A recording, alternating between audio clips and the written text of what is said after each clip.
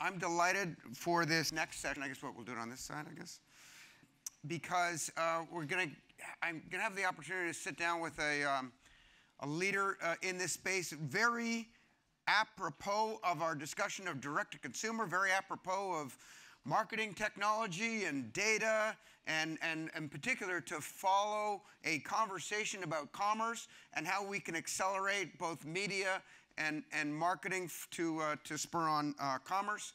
So I'd like to ask Stefanie Jay of Walmart. Come on up, join me.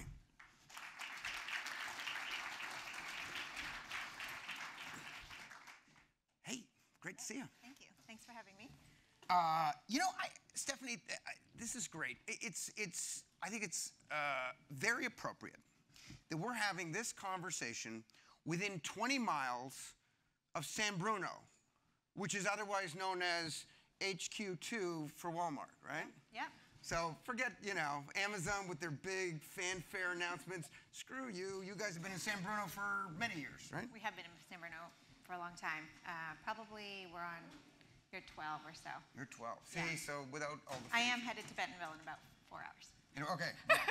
You know what? All roads do lead to Bentonville. So we talked a lot this morning in our kickoff presentation. You heard the, I know it's a 4-letter word, the A word, being banted about. Again, they've done a lot, I would say, connecting sort of, starting at the bottom of the funnel, commerce, and sort of moving up into media to sort of try and optimize, I think, the path down, and also, while at it, discovering new opportunities for business lines and obviously a material amount of revenue. I think there was latest figure is a $10 billion media-centric run rate of revenue.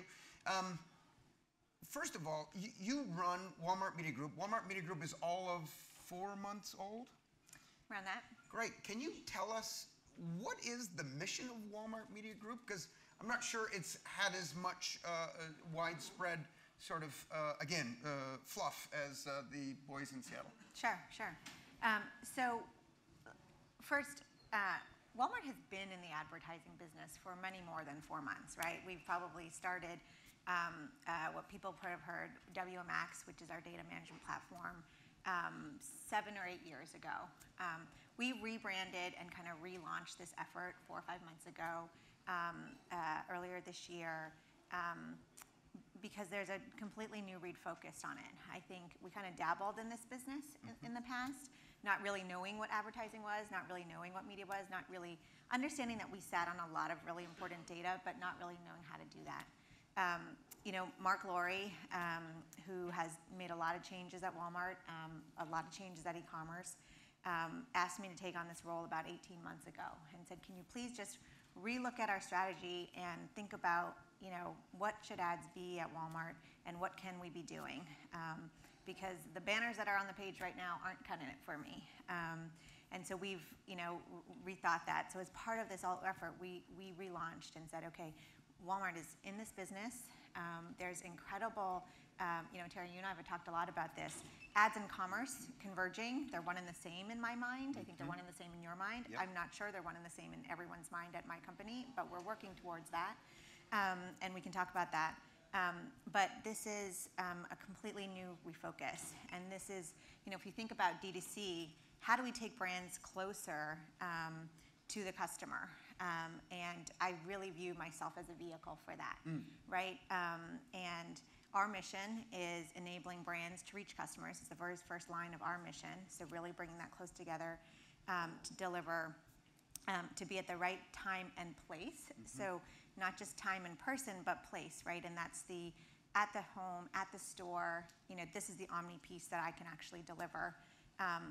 And then the right content, the right advertising experiences. So again, not just banners on the page, but how do we really engage with the customer differently? Not just about conversion, but across the entire journey. And the last piece of it is, and how do we do that? That enhances the Walmart shopping journey. So actually really tying in that ad strategy with the commerce strategy. Right. And I think that makes a big difference in terms of how we thought about it in the past. Well, that certainly sounds like a far more evolved than just the sort of ads on the website, because I mean, it's you're a huge publisher, right? I mean, it's a massive website in terms of reach. Give me a sense for the ambition. Yep. How are they thinking about this in Bentonville?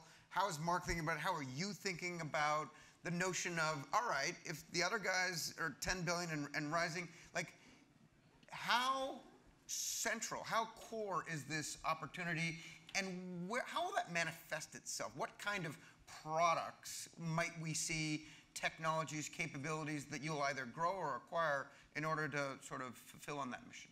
Sure. So Doug McMillan, our CEO,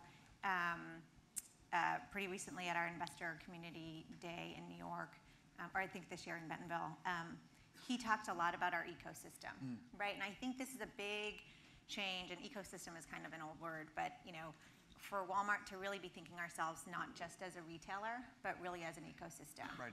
And so if you looked at that map and how we're looking across, it's an ecosystem, a platform company, call it whatever you want, but ads is very much part of that. Okay. He would put it in the camp of B2B services, right? So our brands, and I think that's also where we are evolving as Walmart, thinking about much more brand friendly. How do we become a platform for brands? Understanding, all the companies that we've bought with e-commerce and across all the digitally native brands that we've brought on board, right? This enables a much more fluid conversation with the customer and a much more, a diverse retailer, right? We look very different than we did many years ago, and we've learned a lot from a lot of the work that we've done in China, different things, and so we're evolving from that perspective. What we're building or growing and what's the ambition, I like to say, if you look at the CPG guys or the big, manufacturers, Walmart is somewhere between 10 to 30% of their sales volume. How much do you think we should be of their marketing volume? Wow. Right? Wow. There's a big piece there. Yep. And in the piece that we can actually connect the offline and the online piece that no one else can. I mean, I think you made that point, which is we live on the coast and we live and breathe on the coast, but 90% of the population watches TV, and that's how you reach them. Well, 90% of the population is actually still shopping in stores, right? Online penetration is very high in certain categories, but still very low in a lot of other categories. Yeah, the 50% market share that Amazon has is of 10% or 11%. Yes. That is all commerce that happens to be online. You are the market leader in the 90% or 89% category. That's right. I always say, I got to get to Bentonville because that's the $300 billion business that I got to talk with. Right. And connect and making sure that's connected and I think, first of all, e-commerce and stores as merchant and commerce is merging. If we do ads in the right way and we bring that all together, that's there. So I would say very ambitious. Well, I'm glad to hear you say Doug's on board with it, because our experience is if it's not championed by the top of an organization, you're basically, shadowboxing. It's very, very difficult to get traction. And we note that in the telecom world, the prime example is AT&T with their new Xandr division, which is new for them. They've been in the business, but they're now going to get into a much bigger way. And all you have to do is hear Randall Stevenson talk at an investor conference, and all he talks about is Xandr, lesser. So it's great when the $300 billion the CEO is on board, driving it, the proponent, because the way organizations work, right? The antibodies will come out on something new and just kill it pretty quickly. So I'm glad to hear you say that.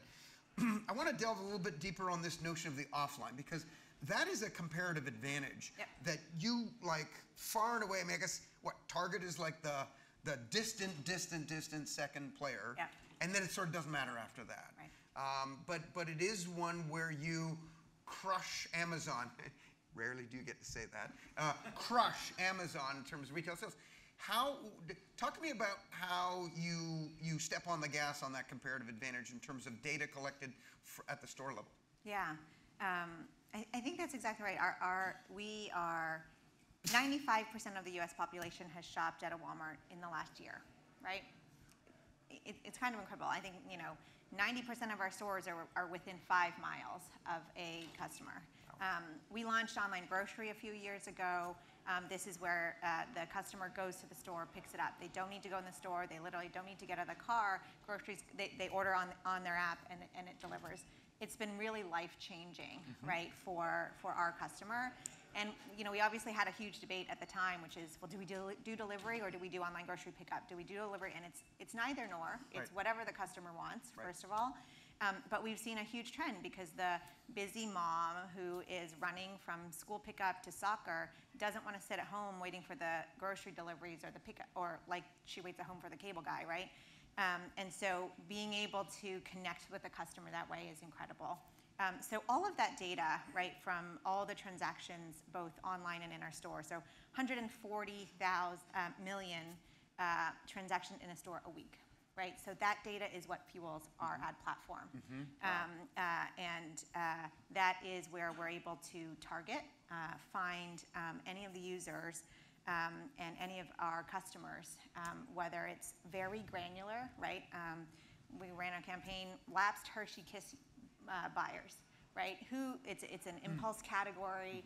It's it's not easy to find them right at checkout, right? How else are you going to actually be able to find and target those particular users? So we always talk about we can go very granular in terms of the audience that you're trying to find, but we can find them at scale because actually there's shockingly a lot of lapsed Hershey Kiss buyers. Right.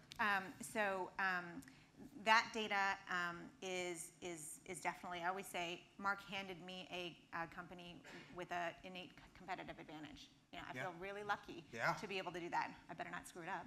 But it's to be able to work off of that is a great starting point for us. It's still early days, right? We've got a lot of building, partnering to do and buying to do. There we go. There we go. I was waiting for it. The shoe dropped. There's an ex-corp dev person sitting in the seat, right? So I think that also is a testament to, understanding what our growth prospects are and what we need to do. So you're a huge platform. You got a unique and massive data set at this huge opportunity at the intersection of commerce and media. You can't do it all yourself, right? You get this huge platform. So you mentioned build, partner, buy. To the marketing technology ecosystem, by the way, say hello to the marketing technology ecosystem. Hi, ecosystem. How will you interact with them? How will you partner, acquire? How will these people in this room, how can they become a partner of yours to help you succeed in their mission and why not earn a few shekels for themselves? Yeah. We already, obviously, we have a core that we have built ourselves and continue to build and enhance on. As things are very close to the data piece of it and how we think about our customer data is obviously probably where we're going to build more, right? And keep that pretty close to home. But we do partner already with AppNexus, with LiveRamp, all of the matching that we need to do, further reach, media buying, different places like that are all places that we are, very much looking to partner and grow and buy, right? I mean, I obviously, I think this room would probably laugh at me if I said we're going to buy it, build it all from start to finish. They'd say, good luck with that. We'll see a different GM sitting up here in a couple of years. And I don't have to. The beauty is that actually this industry and this system has evolved, and there's a lot of players up there that I think can be super additive to what we're doing. We don't want the whole shebang. There's a lot of good stuff and a lot of not so good stuff out there. And being, I think, sitting, as an ex-banker, understanding kind of how we parse through that is part of my job and something that I really look forward to doing. And why we're spending a lot of time at WHQ too. Yes. So you have done a number of acquisitions. That's a muscle that you have exercised, and including on the DDC side. I made the point that I believed, again outside in, that one of the rationales of the Jet.com deal was getting Mark Lowry and infusing Walmart with that sort of new fresh blood and sort of cultural infusion. Was I smoking dope, or is that real? Nope. And how How is it going now that you're a year and a half in? That chart you put up with CMO versus CGO, yeah. right? Mark's a catalyst, right?